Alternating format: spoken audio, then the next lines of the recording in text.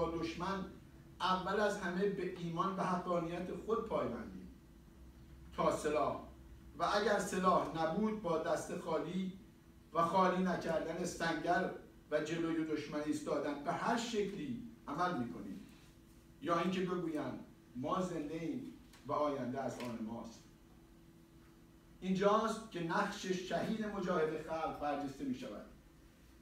از سیاوش سیفی ها در سال 60 تا حسین ابریشمچی و یارانش در سال 94 عنصری که از خود تهی است، برای فرار از خدا به خود نمی گریزد و در یک کلام همان سرمایه فرداست که ما را محب و توانا می کند که بگوییم ما زنده ایم و آینده از آن ماست.